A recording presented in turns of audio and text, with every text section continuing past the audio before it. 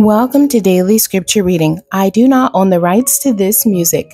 Rest in the Lord. The definition of rest: recover strength, peace, ease, refreshment, to be at peace with God, being silent, to stop, to cease, to recover, and to relax. I will read the amplified version of Psalms 121. I will lift up my eyes to the hills of Jerusalem. From where shall my help come? My help comes from the Lord, who made heaven and earth. He will not allow your foot to slip. He who keeps you will not slumber. Behold, he who keeps Israel will neither slumber briefly nor sleep soundly. The Lord is your keeper. The Lord is your shade on your right hand. The sun will not strike you by day, nor the moon by night. The Lord will protect you from all evil. He will keep your life.